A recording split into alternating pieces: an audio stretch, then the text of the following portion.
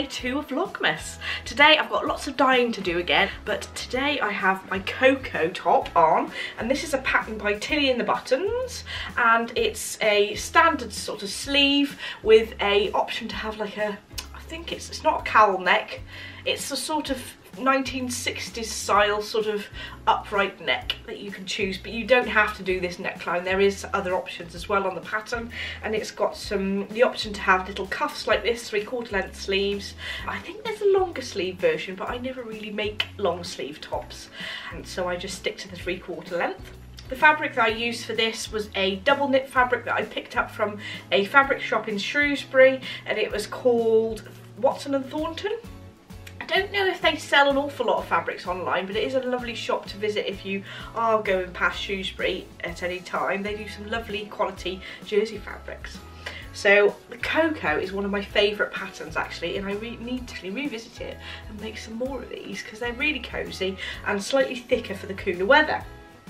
I'll leave links to the patterns and the shop that I mentioned in the description bar down below, and I need to show you my socks I'm wearing today.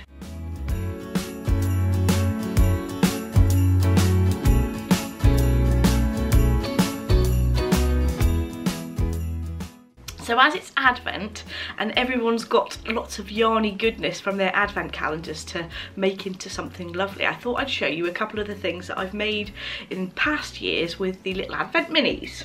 So first of all, I have my Northeasterly scarf, which this should be a blanket pattern, but I made it into a scarf instead, or wrap.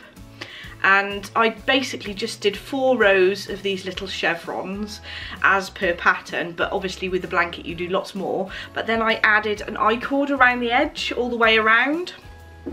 So I think that that's a nice way to make something with your minis, because if you do decide that you want to carry on, you can always make a blanket with it.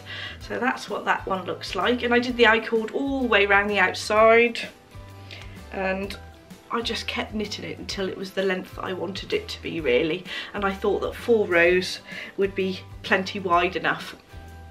I think I knitted this on 2.5mm needles, so it's a relatively dense fabric and very, very cosy for the winter. So that's the first one I've got to show you.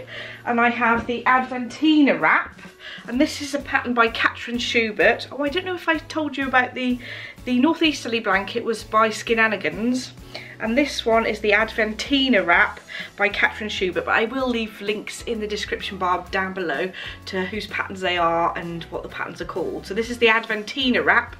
This pattern originally had some lace panels in it, but I decided just to do garter stitch just because I wanted something nice and easy to knit over the festive period. I actually ended up doing it pretty long. I used up quite a bit of my Advent from last year on this one, and I think it was from Flourish Fibres, the main Advent that I used, and it was a naturally dyed Advent, and I picked out lots of other little minis that were out of my stash as well. And this one I did quite big. I think I probably did it longer than the pattern said, but I do like a long, large shawl, so that's another one. And I tried to fade the colours from one to another so they sort of blended nicely. So that's that one. It goes right down to nearly my knees really. And finally I'm just going to show you the new pattern that I've just released, and this is my Cupid's arrow wrap with lots of lovely tassels on the ends, and both ends are different, or the ends are different to each other, and I like to wear it round the neck like I showed you with the others, but with this one, because it is slightly wider, you can wear it as a wrap as well.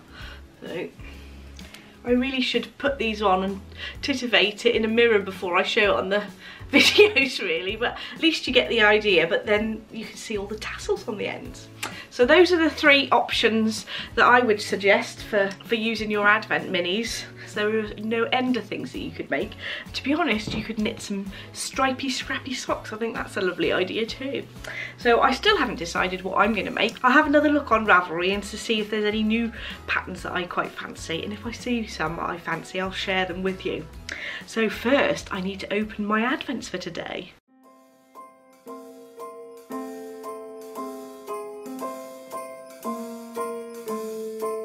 Well, I'm all for Christmas, all the happy smiles and the wishes, and I want it all from the lights to the mistletoe.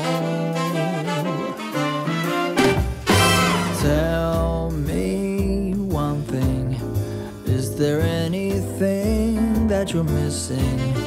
I will keep you warm as soon as you remove that snow.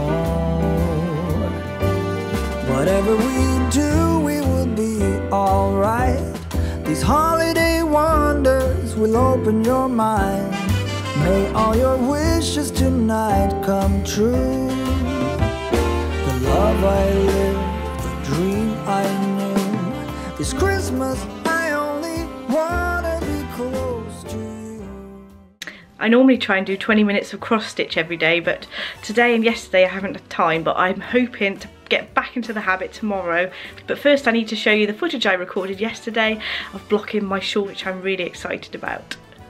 So I finished my Slipstravaganza, my Stephen West mystery knit along, and I finally cast off all those stitches, but I'm going to block it so that I can show it on the podcast on Thursday. And also Adam's mum has finished knitting this cowl for me, and it looks all wrinkly, but it's going to look absolutely gorgeous once I've blocked it. So I'm going to show you how I'm going to block these. So I've got a couple of bowls with sort of lukewarm water in ready, and I tend to use Eucalan for washing my knits, or you can use the solid soaps you get for washing your knits, or like a wool wash you can get from the supermarket. So I just stick a little bit in each bowl. I've got two separate ones just in case the colours run. They shouldn't do, but just in case. Plus this Slipstravaganza shawl is quite big anyway. So I'll mix it up a bit, and I'll just carefully push that into the water.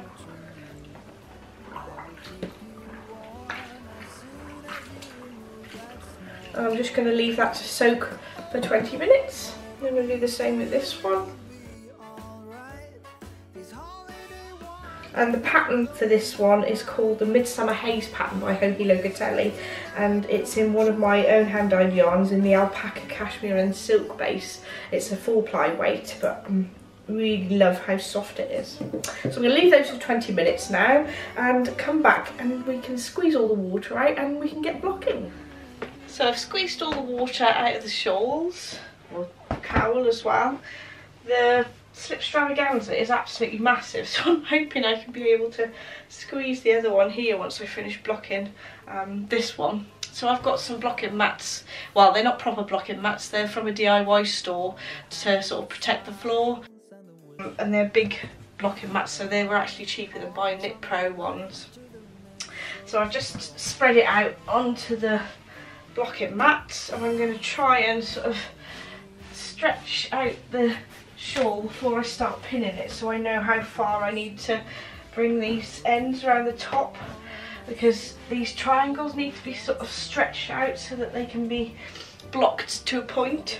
So I'm using some Knit Pro knit blockers, and they're basically strips of plastic with the pins all the way down the side, and I prefer to use these because I find them quicker to apply than just normal T-pins, and this shape of shawl isn't ideal for using the blocking wires, so that's why I'm going to use these.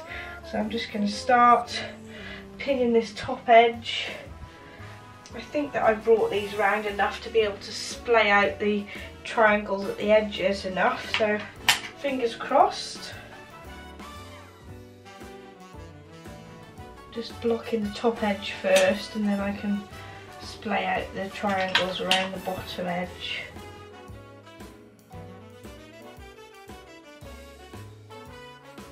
That looks much better. Once the edges are pulled out a bit, I think it'll look better still.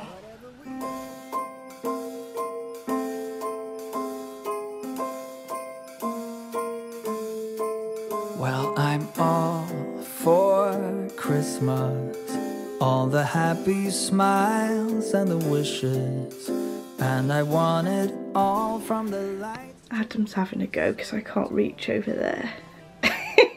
He's having a bit of difficulty though. I don't think he's very practiced in using blocking pins. That's perfect. Next one. Next one. Right, so we've got the cowl here in the space. I think we can just about fit it. But obviously you've got a tube with a cowl, which is a bit of a difficulty. So I'm trying to line up the back and the front at the top here. And I've tried to line up the centre back and the centre front as well. The love I lived, the dream I knew. This Christmas I only wanna be close to you. I'm trying to flute this out a little bit because we want the lace to open up a bit. There's points on this cowl, so you need to pin the points like as a single point. So I've pinned the underneath ones sort of at an angle, attempting to try and make these pins so that they don't interfere with the top layer once I've folded it over.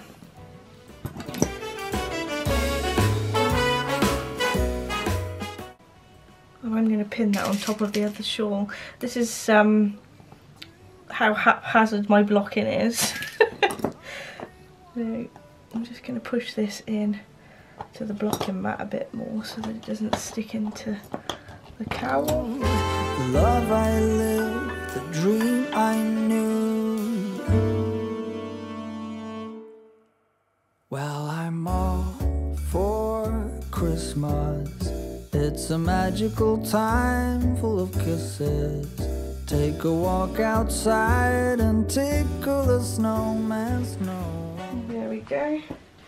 I think that'll do. It's a bit annoying that I've had to overlay it with the other shawl, but I think that's pulling out enough and it's thin enough to dry. So I'm just going to leave that overnight to dry and hopefully it'll be dry by the end of the day tomorrow. So here's how it looks in the daylight. So you can see the colours a little bit better. So I'm going to leave it blocking until tomorrow to give it plenty of time to dry, and then I can unpin it and show it on the podcast. But I think this bit is my favourite bit of the Slipstravaganza, and I'm really pleased with how this has come out. It's a bit annoying I'd run out of space and I had to go over the top, but because it's relatively lightweight yarn I'm sure it'll dry fine. So I did manage to finish the heel flap and heel turn yesterday, which I'm really pleased about. I just love a slip stitch texture on the heel. It looks really pretty and I can actually pick up the stitches down the sides of the heel flap tonight. Welcome home, Adam. Thank you. It's Advent time. Yeah, we need chocolate and a bit of something to drink. Yes. Go on. Number 2. Number 2. Oh, there's a few in this one. We've got a lint, a Maltesers. Oh, right at the bottom. Oh look, and a little teddy bear. Ooh. A lindor. Show us your chocolates, come on. Is that a lint one? Yeah, you're going to share it with me? No. Let's do your Harry Potter, shall we, before you start munching? Harry Potter. This Christmas I only wanna be close to you. Ooh, it's a bit of castle. Oh no, Harry's going to be alone for a while longer. Yeah, just a bit of castle.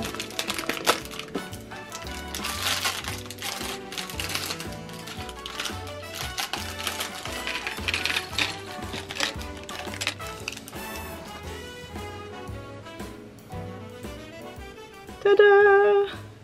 Well done, Adam. You've managed to build a little castle. And we've got an extra bit though. Yep. Are you sure you've not done it wrong? No, it's a spare one, I think. You hope. It's time for my advent now, and I hope I'm going to get some nice lint chocolate, otherwise I know that you've been tampering with the advent calendars, Adam. I haven't even looked where number 2 is. Ah, here we are, little bird. And I can already feel that they're bounties. No lint chocolate for me. Well, I'm all for Christmas. It's a magical time full of kisses. Take a walk outside and tickle the snowman's nose. Moving nimbly, did you hear something down from the chimney. I will keep you warm as soon as you remove